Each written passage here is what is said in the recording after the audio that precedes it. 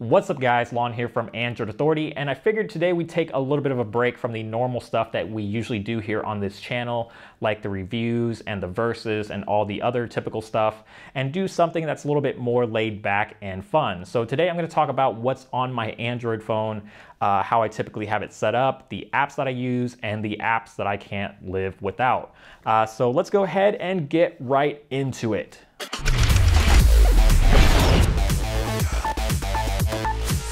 All right, so the phone that I'm currently using right now is the Galaxy S7 Edge, and this is one of the phones that I normally typically default back to when I'm not reviewing or testing out another device.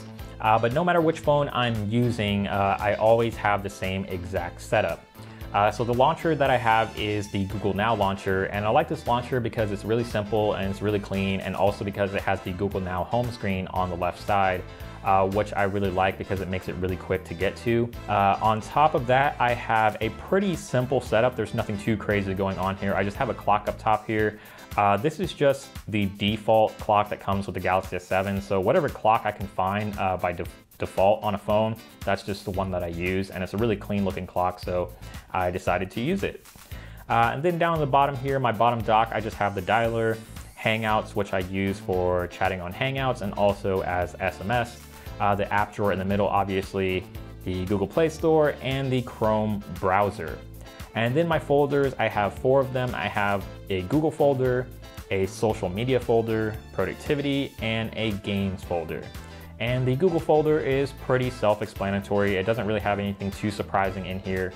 I have Gmail, the Google app, Google Maps, Calendar, Photos, YouTube, and Google Play Music, which is my music service of choice. And then the last app here, which is a Google app that does not typically come pre-installed on smartphones, is the Google Opinion Rewards app. And this app is actually pretty cool because you can gain free Google Play credit just by taking surveys. And the surveys are really quick and simple. They just ask you really basic questions like, when was the last time you went to Walmart? Or when was the last time you went to Home Depot?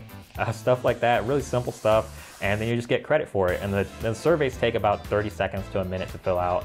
So the next folder is the social media folder. So I have Facebook, Facebook Messenger, Instagram, Snapchat, Twitter, an app called GroupMe, which is a chatting app for chatting with a lot of your friends or whoever you want to chat with. I use it to chat with a lot of my gaming buddies on Clash of Clans, which I'll talk about in a second. And then the last app here is just the secondary app to Instagram called Layouts, which allows you to make those grid type photos where you can stitch multiple photos together. The next folder is the productivity folder, and this folder is sort of a hodgepodge of stuff, but I do have work related stuff in here as well. The first app here is Slack for communicating with a lot of my colleagues here at Android Authority. The next app is Uber. Everybody knows what Uber is. Uber is for getting a ride. And then I have PayPal for sending and receiving money. And then the next app here is my bank app, which is First Federal. It's a bank you've probably never heard of because it's pretty local, I think. But I use this app to check my bank account to make sure nothing's going wrong. Then I have the Nelnet application for paying off my student loans because I was a student at one point. And then the next 3 apps are actually for controlling the lights that you see in a lot of my videos, like the lights that are on this desk here, and also the lights that I have in my living room. But the Lifx app here is really clean, very nice looking. It's easy to use. You can turn your bulbs on and off just like you normally would expect to. And you can also set different themes, change the colors, also set different effects like make the lights strobe or make them cycle through different colors, or even have them beat to the music that you're playing in your house. And then the Philips Hue app is also really clean as well. It's really nicely laid out. You can change the brightness of your lights, you can change the colors, you can also change the scene of the lights. So whatever it is that you're feeling at the moment, you can change them. You can see that I'm changing them right now. So if I want this Arctic Aurora, I can do that and the lights will automatically change to blue.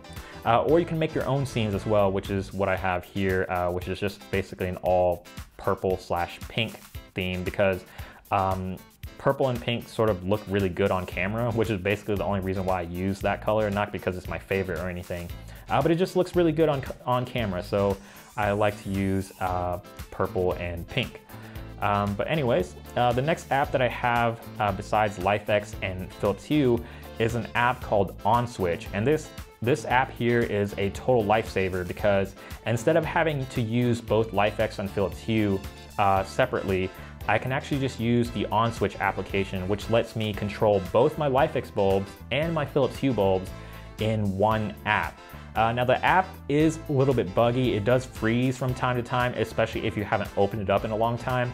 And it's also, it's in desperate need of a redesign, to say the least. It kind of doesn't really look all that nice, but it works extremely well. There's a lot of different effects that you can download. Some of them are free, some of them are paid, but you can check those out if you want.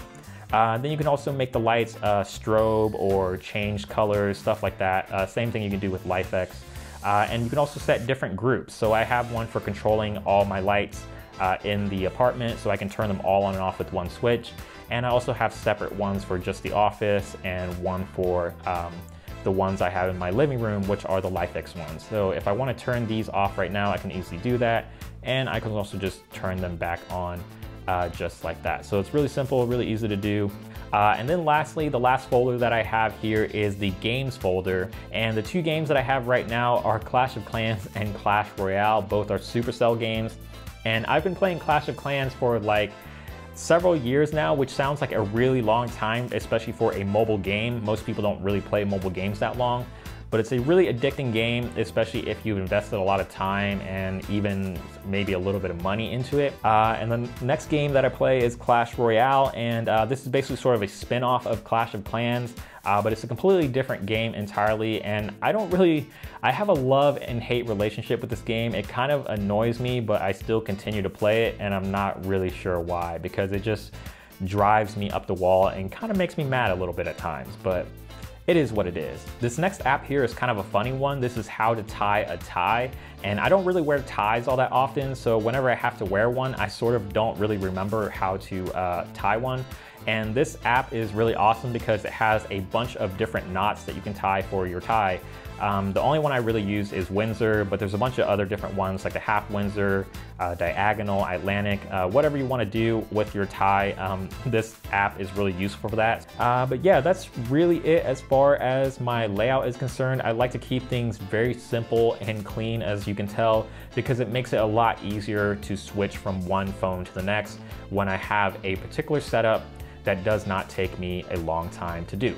And there you have it, guys. Hopefully you enjoyed this video and thought it was a little bit interesting.